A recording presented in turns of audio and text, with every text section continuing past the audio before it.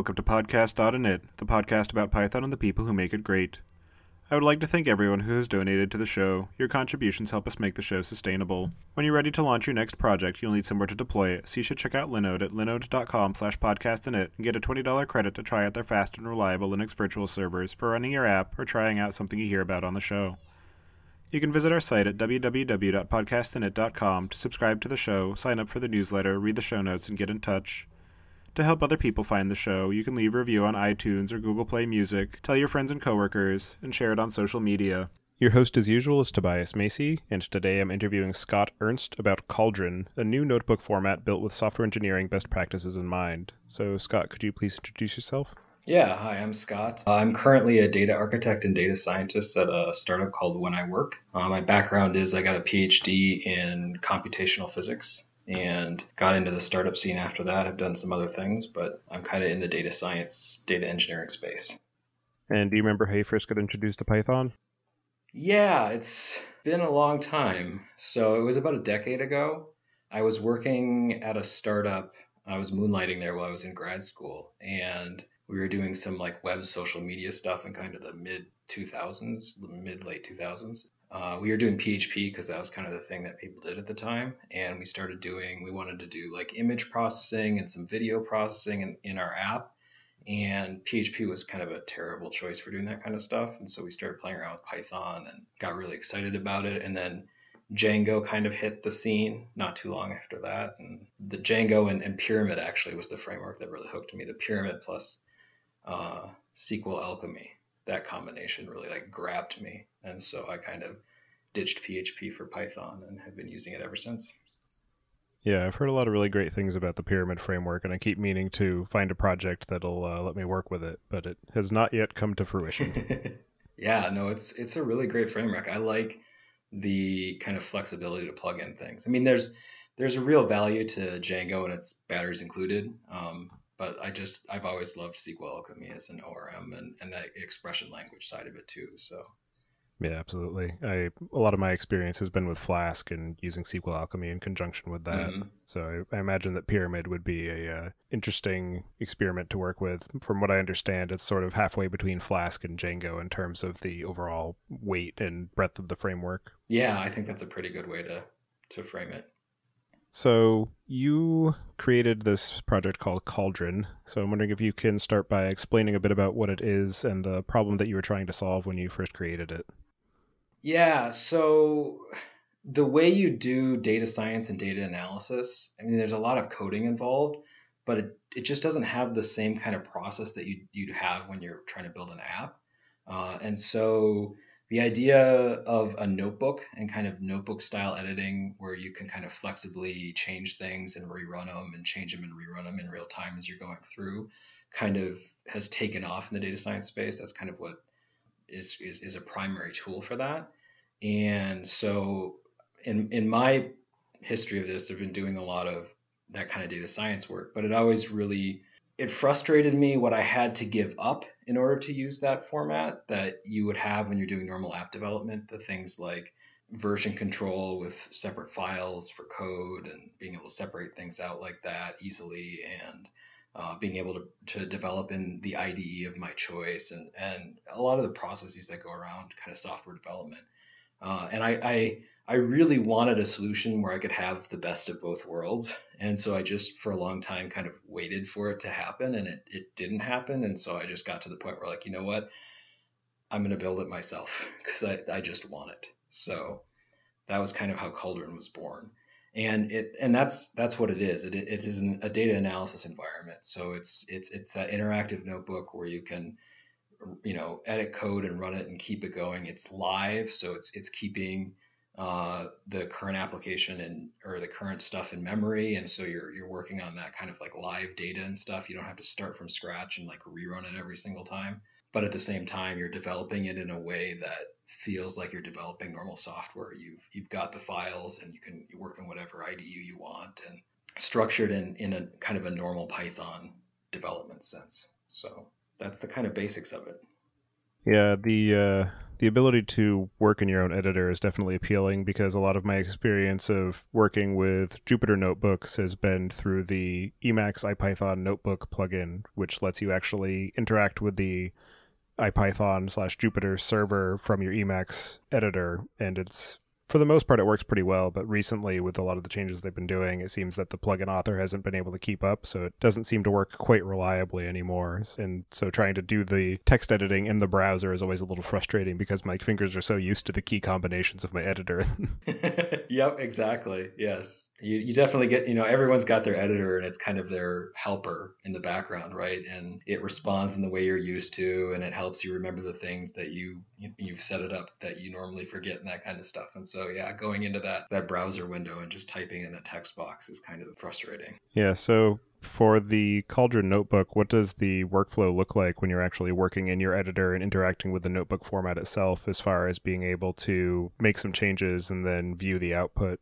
Yeah, so there's two ways you can use Cauldron. One way is straight off of a command line. So I have a full CLI shell, and so you can just, after you've got Cauldron installed, after you've pip installed it, you can just type Cauldron and it will pop up with a shell. And in that case, you have a series of commands you can use. Create a new step, rename a step, run all the steps, that kind of stuff. And there's a show command, and when you click that or run that show command, it will pop up with a browser window for you, and it will show you that kind of notebook display, the kind of current state of what you've done. And that's kind of the low level way to get into it. The other way is that I've built a UI, so it's an actual application that you download and install, and then that becomes kind of the notebook runner and viewer. And so then the workflow in that case is you're adding your steps and setting all that stuff up and actually running the steps inside of that viewer application, which is showing you the display in real time right there. So you don't have to have a separate browser window open to see it. It's actually got the format right there. And then you've got a second window open, which is your editor. And that's open like you normally would. You've got a kind of standard folder with your files in it. If you add a step in the Cauldron editor, you will see that as a new file in that folder, and then you can open it up and edit it. You can add all the different stuff that you want there, different libraries, that kind of stuff. There's that two window aspect of it. There's the running and the viewing on one side, and that's separate from the editor, which is where you're choosing your own IDE to actually develop in. And how does the Cauldron format compare with the capabilities of the Jupyter notebook? And what are some of the factors that would lead someone to choose one over the other?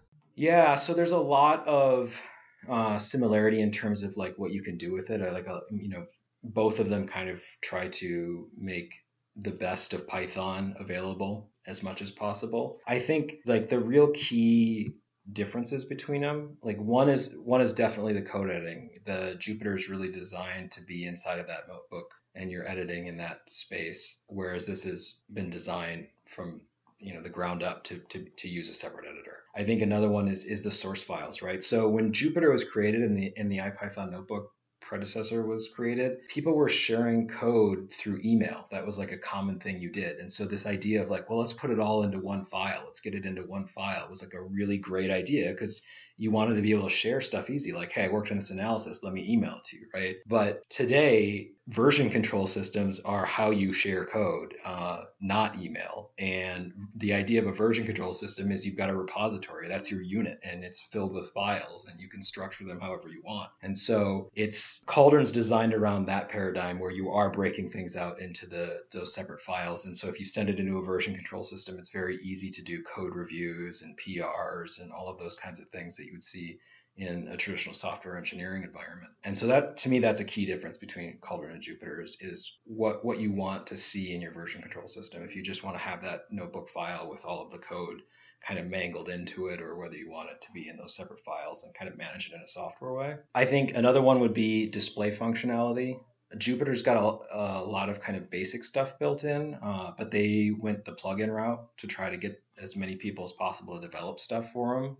And so if you want to do some really cool stuff in Jupyter, I think a lot of that requires getting those plugins and adding them and customizing them, which surprisingly few people do. And so my approach with Cauldron was to try to take a little bit more of the Django's batteries included style. And so I try to pull in more things that give you that advanced functionality that a lot of people are looking for, without them having to go and find the plugins to do it. Another one is the kind of data science that I've done, a lot of it you want to go into production.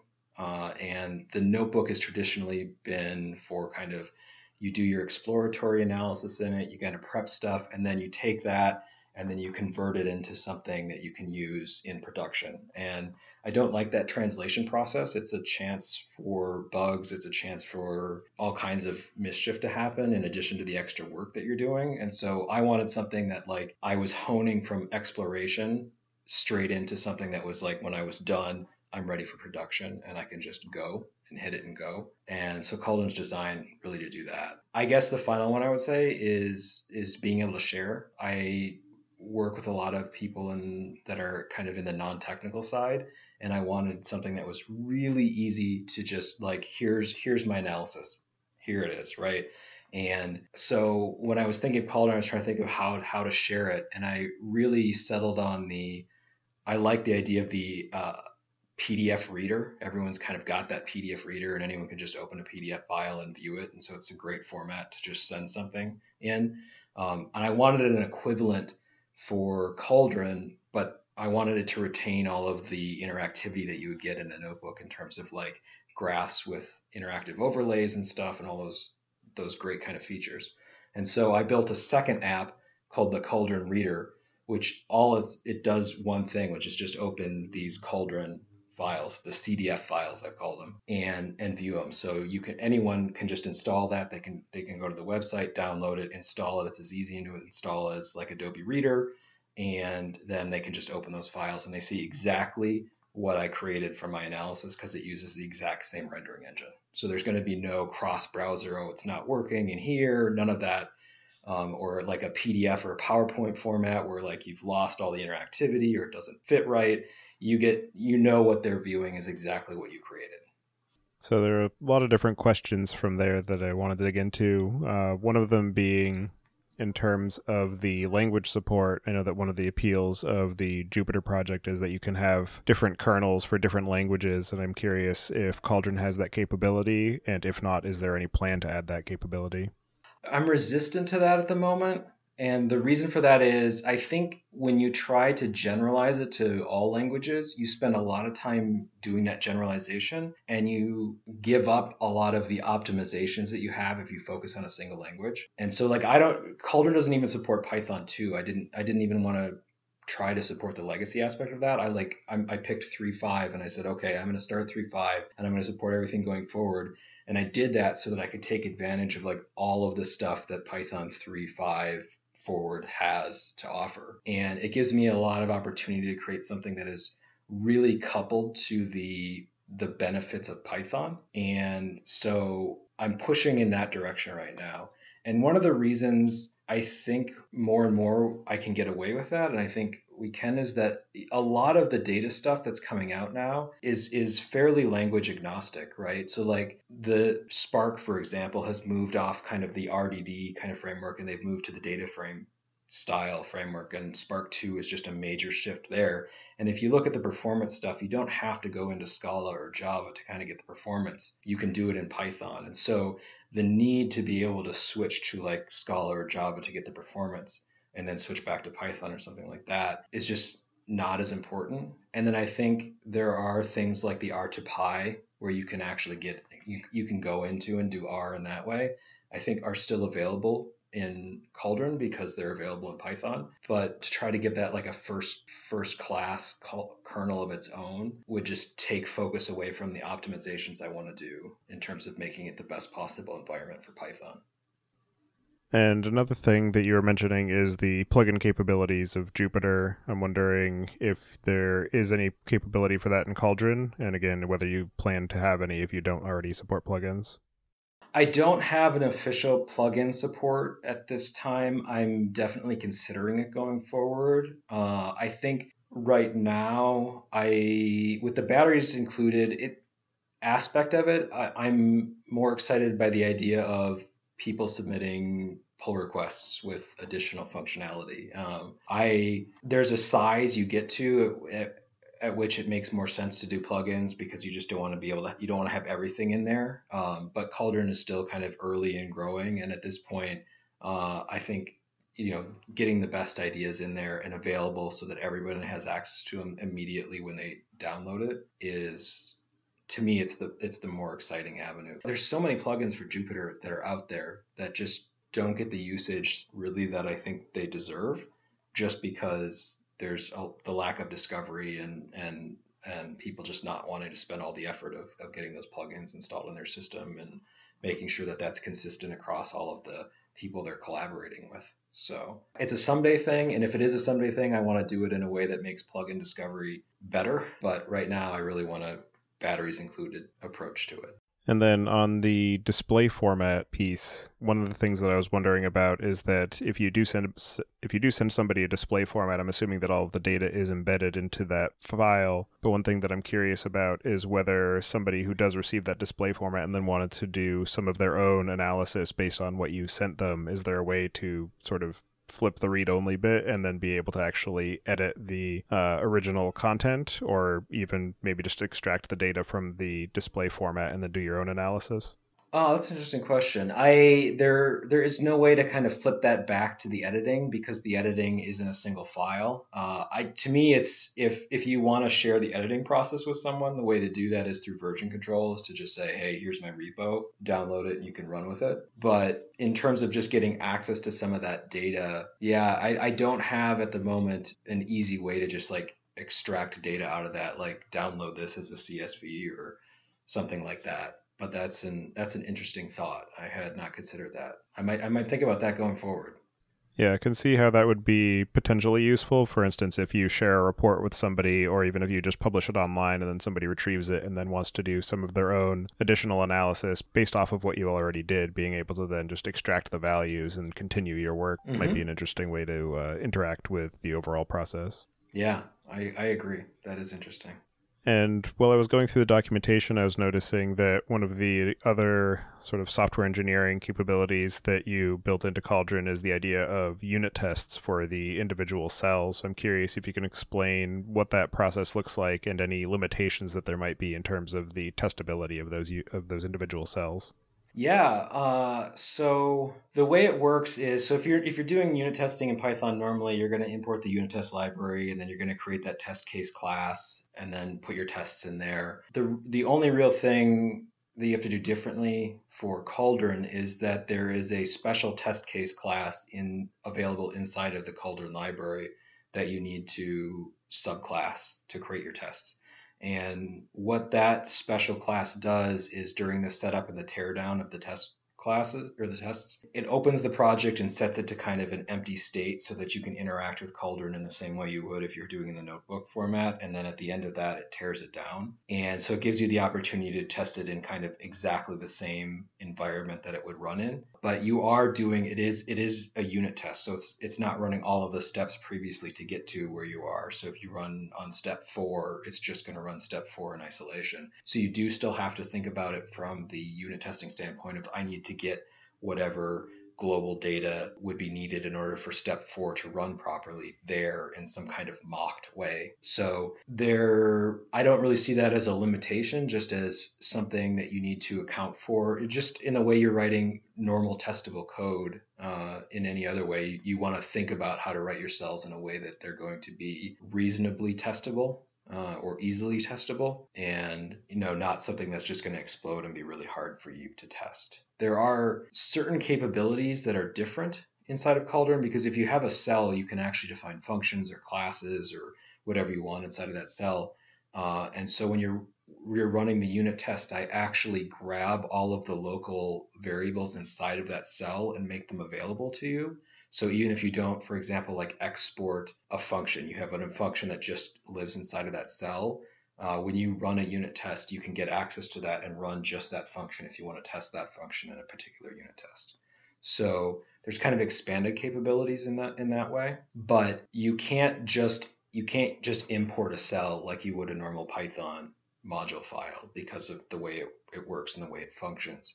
And so to get around that, you just kind of have to come at it from a slightly different angle. But all of the same capabilities are there. And does it work with PyTest as well? Yes. Yeah. Oh, yeah. So you can run them. It runs in exactly the standard way. So you can use PyTest or Nose Test or whatever you want to run that. And I'll use PyCharm often, and I can run those tests directly through setting it up PyTest inside of PyCharm, and still have that nice UI output that shows me that everything passed or what failed and that kind of stuff. So it's completely compatible with the standard Python testing. And another thing that I found interesting while reading through the documentation is the fact that the variables that are assigned within the cells aren't automatically global to the entire notebook and instead need to be explicitly shared between the various cells. Yes. So I'm wondering if you can explain a bit about how that works and what your reasoning was behind creating that particular functionality. Yeah, so I've seen a lot of problems with notebooks being someone defines X up here at the top of their notebook, and then later they define X as something else, and then they go back up to rerun a cell in the middle, and they get the wrong output. They don't realize it. They send it to someone. The analysis is all wrong. There's a reason why software engineering has come to the conclusion that global variables are generally bad. And I think right now the notebook space is learning that lesson the hard way all over again. And so before Cauldron, when I was working in other notebooks, I would do everything I could to try to limit that from happening. But it's so hard when everything just goes straight to the global space. So that was one of the first things when I was speccing out Cauldron, as I didn't want that. I wanted to be able to explicitly declare things as global if they're going to be global, and to keep that kind of separated. So the way that works in Cauldron is that the Cauldron library has a shared object that you can attach variables to. So like if you define X in the first cell and you want to share that with others, you would say cauldron.shared.x equals, and that will assign it to that global shared object. And then in a later cell, you can say x equals cauldron.shared.x to pull it out of that global object and then use it. And that gives you, as the author of the analysis, the control of when you want to be assigning stuff and just not having it accidentally get assigned. It gets really important in large, long notebooks where you forget that way up above you define something as, you reuse something that you had way up above and you just didn't realize it, and it can cause all kinds of problems. I think one thing that's unique to kind of the analysis is because you can keep doing stuff interactively, this global variable problem actually compounds, because a lot of times you'll find when people have made that mistake that the analysis works, they get down to the end, they're happy with it, they shut everything down, and they come back to open the notebook and run it again later, and it doesn't run. You get an error, and then they have to go and figure out why there was an error, and the reason was because they were doing these kind of global variables, and they removed one up above that they had already had assigned down below, and so it worked because the state of their environment allowed it, but it wasn't actually a functional program from beginning to end if you were to rerun it. So I wanted to eliminate that as much as possible. And can you dig a bit into how the Cauldron library itself is built and architected? Yeah, so there's the rendering aspect of it, which is basically there's a top level kind of display package, which is how you access the display. So you would do cauldron.display dot and then whatever you wanted to render. You can do arbitrary as HTML, like cauldron.display.html, and just throw some HTML right onto the notebook display. You could do markdown and it will render markdown that way. There's tables, like all the kinds of stuff you would expect to be able to put up on a notebook display is there. I create a bunch of convenience functions for, like, if you want to use matplotlib or you want to use bokeh or something like that, you just do cd.display.bokeh and you pass in that bokeh figure you've created. There's no like magic, I need to set this bokeh up to run inside of Cauldron. You just pass that in to the display function, and the display function takes care of all of that. And I wanted to do it that way because I didn't really want to be patching other people's libraries or forcing libraries to function other than they normally do. So for example, in matplotlib, if you are running in Cauldron and you say plot .show, right, to show a figure, that will run in the way Matplotlib normally runs it, where it opens it up in a separate window for display, because I'm not touching the Matplotlib library. If you want that to appear in the Cauldron display, you would do cauldron.display.pyplot and then pass in that figure, and it will render it into the notebook for you. So it's not destructive in the way that it's trying to change libraries and keep up with that. But there's a lot of convenience functions like that. So there's a lot of the Cauldron library itself goes into the rendering aspect of it. Another piece of it is the command line interface that I told you about. I wanted a really nice, kind of easy to use command line interface, something that has autocomplete support and is broken down, and so you can run the various commands, and it's easy to repeat kinds of the steps you'd want to use with the UI. So there's that CLI aspect of it. And then to run it as a kernel, it has a Flask application. And so that's if you run it in kernel mode, which is what you're doing if you're using the user interface, then that exposes itself as a Flask application that's passing JSON REST information back and forth, API information back and forth to communicate between the kernel and whatever display output there is. And when you're writing the actual notebook, if I understood correctly from the documentation, each separate cell is contained within a given file. So, and then you have the metadata file to determine what the ordering of those are. Correct. Yep. As you mentioned earlier, one of the other capabilities that Cauldron has is the option of running the notebook in the context of a task workflow tool such as Luigi or Airflow, so that you can productionize your code, which definitely seems like a very powerful and interesting use case for a notebook. So I'm wondering, what are some of the considerations that authors should be thinking about when they are writing a notebook to be run in that production context?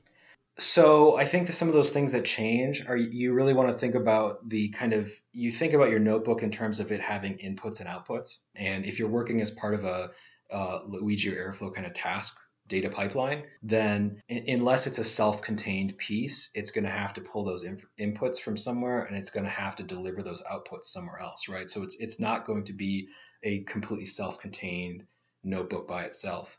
It has to probably interact with both the input and the output. And so one thing you want to think about is in terms of the input, how you're getting the input into your notebook. And you want to do it in a way that you can actually develop the notebook and then put it in the pipeline and not have to change code to do that process. I really like the idea with Cauldron of writing something up, putting it into production, pulling it back out, making changes as you improve your models or change the way you want to do an analysis, putting it back in, pulling it out when you need to, and not having to go through the retranslation process. So one of the ways you can get at the input side of it is that the CD shared object has a get function, a fetch function. So you can do like cd.shared.fetch, and you can put a default value in so that when you're like editing it yourself and you're running in the notebook, it will use that default value. But when you run it in a pipeline context, you can actually pass that information in during the actual start of the execution. And so it will populate that shared object with that data prior to running the first step. And so you can essentially treat that as like function arguments and pass stuff in to change it inside of your pipeline without actually having to change your code at all. So that's one side of it. And then the other side of it is you want to think about the outputs that you're putting out at the end. And so one of the things Cauldron does is that you can, within the library, you can tell if you're running it in a production environment or whether you're running it in an interactive notebook environment. And so you can actually use, in this case, if you want to turn off certain outputs because you're not part of in the pipeline, you can have that part only run in production and just kind of have an if statement or a block statement or some way of turn that on off, and you can use Cauldron to figure out what environment and what context you're running in. And then say you're in Airflow or you're in Luigi and you want to deliver something to an Amazon S3 bucket or something like that, which you don't want to do when you're editing it as a notebook yourself. You just want to see the results. Then you can just have like that if in production, write this out, otherwise do nothing, right? And so you can still have all of that functionality in there without having to really change your code to fit the different environments. And what are some of the most interesting or unexpected uses that you've seen people using Cauldron for? So that's an interesting question because A little story on my background. For the last 5 years until a couple months ago, I was working as a digital paleontologist for the Swiss government. There's a project called the A16 project, and what happened was they were putting a highway in the A16 highway in western Switzerland about 15 years ago. And what they uncovered while they were doing that was the one of the largest number of dinosaur footprints ever found in a single location, and it totaled something around 16,000 all done. And it was exciting because normally with dinosaur footprints you find like one or two, maybe 10. It's really exciting. So to have so much data to try to figure out what's going on was really exciting. And so they put together this project and this research directive for us to kind of analyze that stuff. And that's the project that I was working on when I created Cauldron. It was that environment where I wanted to be doing all this really interesting analysis stuff, and we were kind of working with very different people all over the world, researchers in many different time zones, trying to collaborate together to figure this stuff out. And that's where the kind of the tooling was really falling apart and starting to frustrate me. And so Cauldron came out of that. So it came itself out of what I think was a pretty unusual and interesting use case. But for me, the most rewarding thing has been to see people using it in more just normal use cases, right? Like I get excited when, just a data scientist at like a Fortune 500 company is like, yeah, I'm using this at work and it's great. Right now, I guess that's where I get really excited because it just shows the breadth of potential uses for it. So, Are there any particular areas that you're looking for help or contribution with the project? I have a number of people who are kind of like my beta testers. They're always kind of testing the new stuff that I'm putting out. And then I have a colleague, Dan Mayhew, who is kind of the one who's getting out there and getting it in front of people and like testing it and getting feedback. He's a real great kind of UI UX feedback kind of guy, which I think is really important for a project like this because it's really easy to just develop in a bubble and not really get a sense of what people are how they're using it and what ways can it be better. So he's not contributing the code, but he contributes a lot of fantastic feedback. And so I think in terms of contribution, right now everything is great. I think there's a lot of really cool stuff that can be done in terms of like the rendering side, especially to get kind of the batteries included.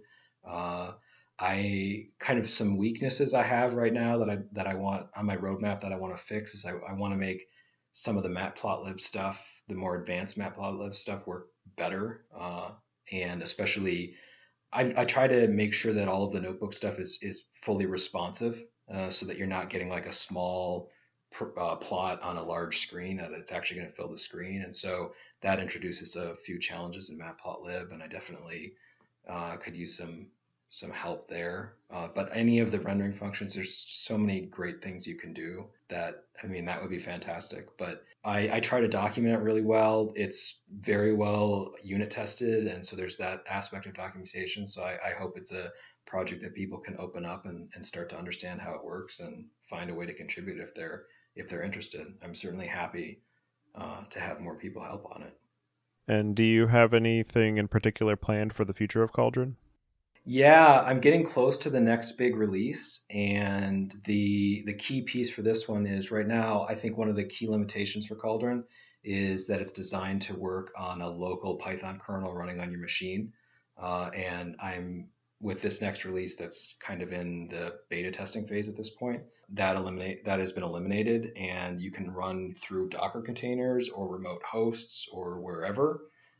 And so right now I'm testing both in a Docker container environment where I'm running the UI through to a Docker container that's got all of the Cauldron and Python stuff set up in there, and so I can have or bring it up and tear it down as I want. But I also am doing a lot of stuff where I'm running the UI locally on my computer, and I have a VM in the cloud where Cauldron's actually running, and I can get access to a lot more horsepower and a lot more stuff for that. And for the big data use cases, that's really great, doing stuff in the Spark world and that kind of thing. So that's coming soon. Yeah, it's definitely useful being able to run your analysis co-located with the data that it's doing the analysis against, because data itself has a lot of gravity, and having to ship it around various places can be quite cumbersome and expensive. Yep, exactly. Yeah, so stay tuned for that, because that's the big feature that I'm kind of tying the knot on right now, getting ready to go. And are there any topics or questions that we didn't cover that you think we should bring up before we start to close out the show? No, I don't think so. I think you got it pretty well covered. Okay. And with that, I'll bring us to the picks. So for my pick this week, I'm going to choose the Tiffany Aching series of adventures by Terry Pratchett as part of his Discworld books. I've been listening to them with my wife over the past few days, and I had already read them before, but they're still entertaining a second time through. So for anybody who enjoys Terry Pratchett or humorous fiction stories, I definitely recommend giving that a read or a listen. And with that, I'll pass it to you. Do you have any picks for us, Scott? Yeah, mine's a little more techy. So Apache does their big data conference every year, and it's coming up next week. And I know everyone probably in this audience is getting excited about PyCon coming up, but I just wanted to give a shout out to that one as well. And they do, at least they did last year, they put up all of the keynotes. And so if you go to YouTube, you can check out the keynotes on them. And there were some really fantastic talks there. And so I'm really excited to see in the coming weeks the keynote stuff from this year's conference. Yeah, that definitely sounds interesting. By the time this episode gets released, the conference will have already been gone, but people can keep an eye out for those recordings to see the interesting bits and then start planning for attending next year. All right. Well, I appreciate you taking the time out of your evening to share your work with Cauldron. It's definitely a very interesting project, and one that I think will probably gain a lot of adoption as more and more people start doing more complex analysis with their data and starting to run up against the limitations of some of the existing notebook libraries. It's funny. I guess in a last thought, I look at the data science world right now and kind of where the state of it is, and it reminds me so much of the web development era in the dot-com bubble, where it's so wild, wild west, and everybody's just like, there's new tools coming out, nobody knows how it functions, and everybody's doing everything differently. And like I can see Cauldron as like, let's bring some order to this just a little bit, right? In kind of the same, let's not have to learn the hard way the lessons that kind of the web development had to go through, where there's the crash and like, okay, we need to figure out how to do this stuff reliably, and like, let's introduce all this process and stuff and mature as a discipline. And so I know we're going to see that in data science, and I'm hoping that Cauldron can be one of the pieces of that puzzle. Well, thank you again, and I hope you enjoy the rest of your evening. You too. Thanks a lot.